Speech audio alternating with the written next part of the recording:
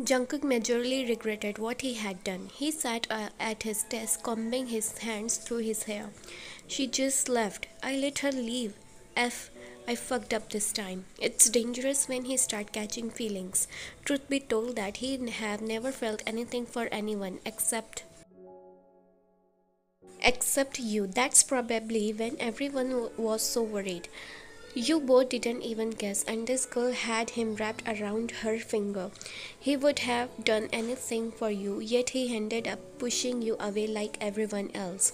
Maybe this was for the best. He made you act on impulse, and acting on impulse is never good. But you made him happiest he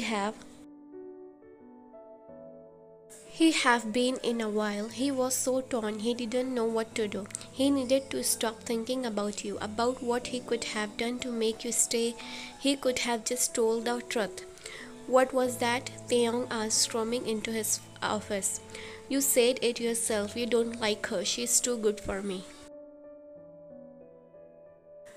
I don't like her. I am in love with her, okay? I didn't really love Kylie, and I didn't know that until I met Ryan and watched her from afar. I was jealous of you. You had her all to yourself. She wouldn't even take a second glance at anyone when you were in the room. He uttered ashamed. Jungkook could have killed him right then. He swore to God, saying he loves his girl, Ryan. He lied to you a lot. He told you he slept with multiple different girls when really he didn't. He let you take his chain even though it felt like you may have taken his actual heart. Jungkook told you he didn't feel anything for you, and yet he felt it all. It doesn't matter, Jungkook mumbled, causing Taeyong's jaw to drop slightly. She's gone. I can get back to work. Leave me alone. He rolled his eyes, giving up on his desire to be with you. He decided knowing that you was out there away from him is more important than his selfish desire to need you. He would probably destroy you eventually anyway. Taeyong left the room quietly, leaving him to be alone with his thoughts. He never speak his thoughts, and he will never speak of this.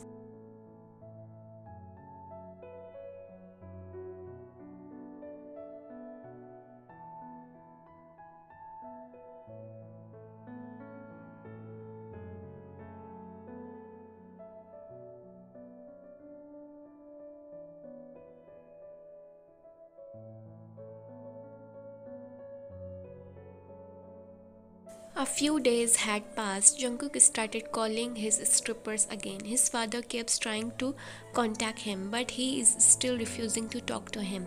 He shut his eyes as he leaned against his hand for support, his elbow resting on the table. He was exhausted from constantly training. Every muscle in his body ached for sleep, but he wasn't giving in easily. Jungkook, you should sleep. You look miserable. Taeyong grumbled as he walked in. Okay, that's it. Taeyong showed his elbow off of the table, causing his head to smack off of the desk. He was so tired that his neck couldn't support his head. Taeyong helped him upstairs.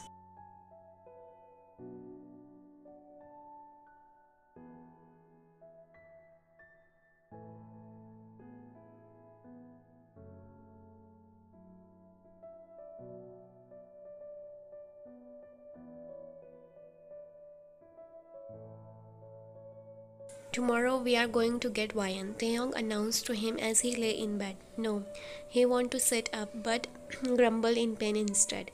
Ice and I going to take her because believe it or not, he doesn't like seeing you like this. Taeyong threw his arms up in the air like he was having a tantrum. She's not coming back and I don't want her to. He lied while he pulled the blankets over him. Jungkook knew what he said. He wasn't going to sleep, but he was in bed, so he may as well.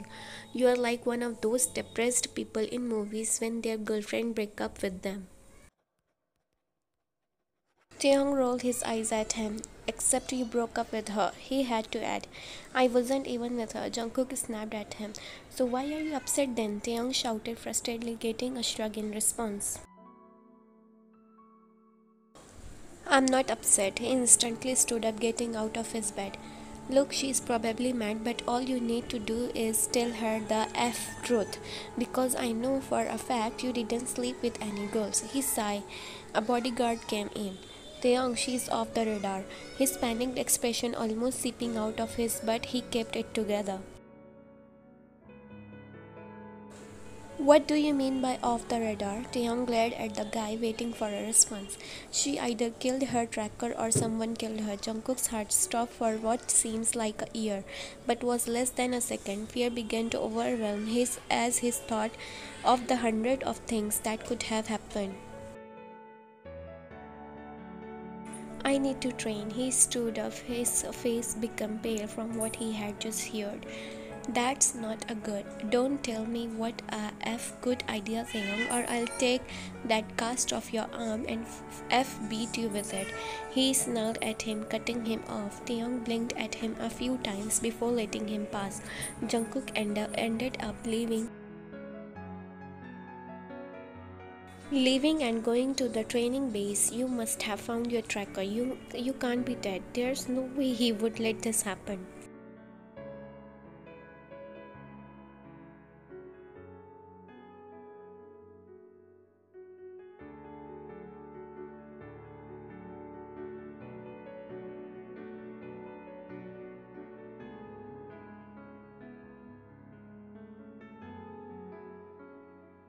I might or might not have something to admit.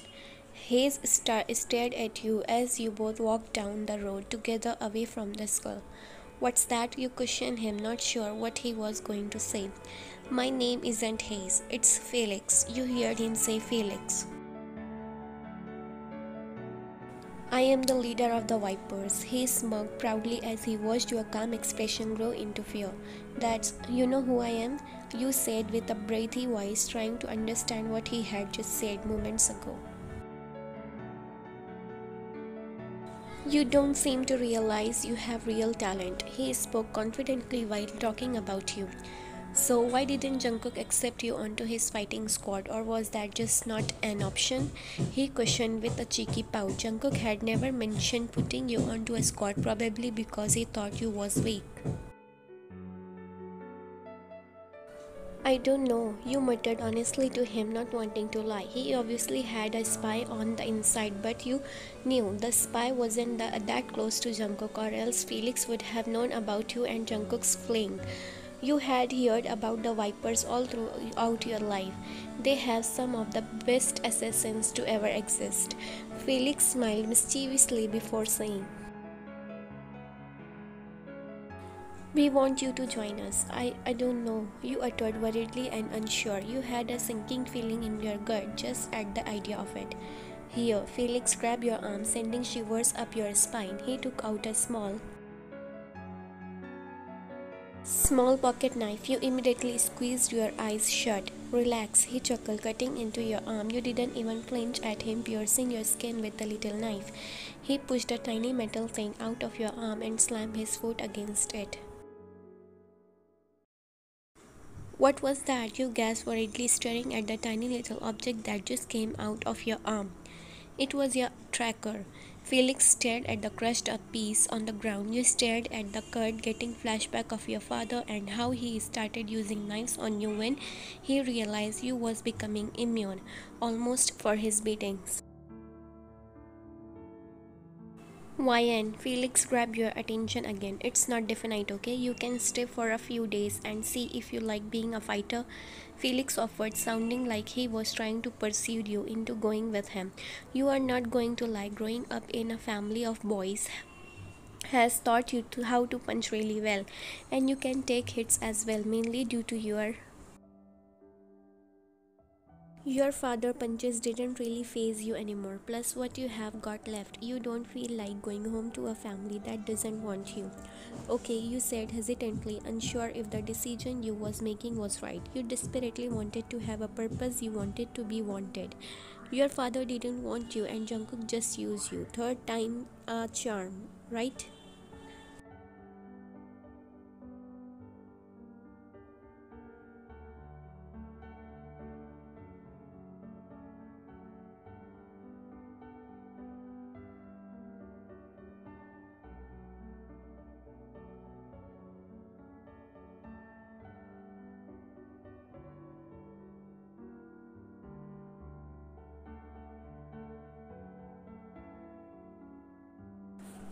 Felix took you to a building similar to Jungkook's. Our mafia is called the Vipers, especially because we are all quite fast and sneaky. It's okay if you're not perfect at everything. First time around, you will get there eventually. He explained positively as he showed you around. He showed you the room where they spare boxing, throw knives, shoot, and they also did pain tolerance test. I'm not much good at fighting, you admitted shyly as you both walked around. That's fine, you'll probably exceed at everything else. He smiled at you, making you feel better about this whole situation. You was basically thrown out from one mafia into another within 2 days. Is that why Jungkook wouldn't place you onto the fighting squad? Felix raised his eyebrow at you. Yeah, I think so. You lied while staring at the floor. This is Nina. She'll be showing you to your room. Felix introduced you to a tall, white-skinned girl with tightly curled hair that rested just above her shoulders. She looked really intimidating but was actually really nice so far. She looked early similar to Felix from her facial features and smile. Hey, I'm Nina, as Felix said. She rolled her eyes at him, earning a smile from you. Felix doesn't usually recruit new people like this. Maybe it's because you are really pretty. Nina raised her eyebrows at Felix. She is good at knives. Felix smirked confidently. Oh, so you are good at Felix's specialty. Nina smiled at you. Better. You winked at her. You let a jiggle slip before seeing Felix's unimpressed look. He knows it too. You smiled at Felix jokingly. He grinned and rolled his eyes before saying, I have never actually seen you throw. I'm just going off of someone's word. Felix glared at you playfully. I can't take any more of this flirting. Nina strolled out of the room. You coming? Nina asked you. Yeah, you jogged after her, leaving Felix behind as he watched you run after her.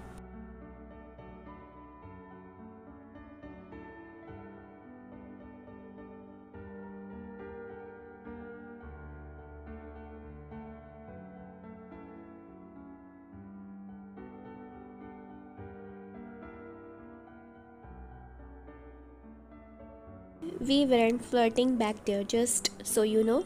I wouldn't want to get his hopes up, you quickly said, hoping not to give her the wrong idea. That was flirting, Nina snickered. Felix likes you though, I can tell by his extra cocky attitude. She admitted to you as you both walked down the hall of bedrooms. At least you are amused assuming they are bedrooms. Is he not always cocky? You asked, confused.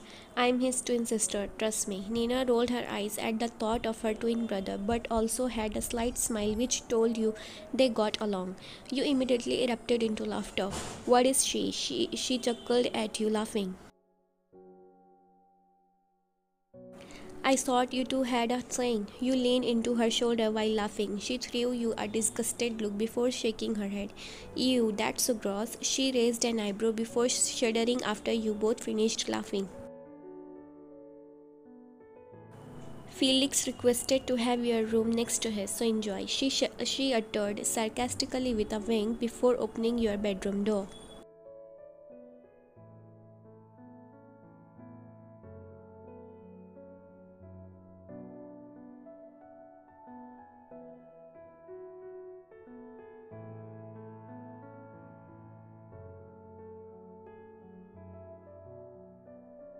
The room was nice, very bland, but nice nonetheless. You sat on the bed as the misty smell of the room overwhelmed you. You couldn't get Jungkook out of your head, but you had no choice. You just had to suck it up for as long as you could. It's a new chapter of your life, and you don't need him in it, but the thought of him was making you painfully horny. You know for a fact he's amazing in bed just by what he could do with his fingers. Plus he's had practice, a lot of practice. You wondered if Felix is good in bed.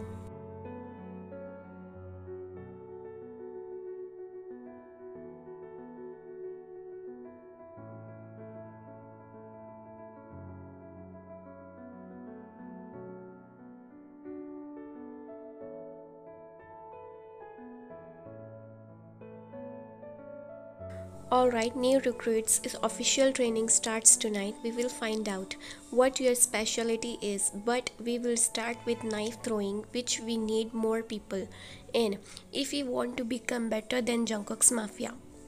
Felix smiled cheekily at you through the crowd of people. Someone told Felix you was good at knife throwing, which was true. You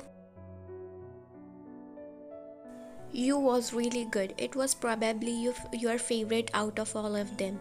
After this, it's hand-to-hand combat. I want to see how much you know before training, and then we will progress from there. Felix announced before taking all over to the knife-throwing area, all lined up one by one, throwing knives at the people. You were doing you it on the baby course, and people couldn't even get the knife to stick to the F board. If any of you guys can make this throw, I'll take you to the advanced course. Felix teased you, knowing you wanted to go to the advanced course to check it out. Plus, you hated the baby course, it was too easy. It was finally your turn.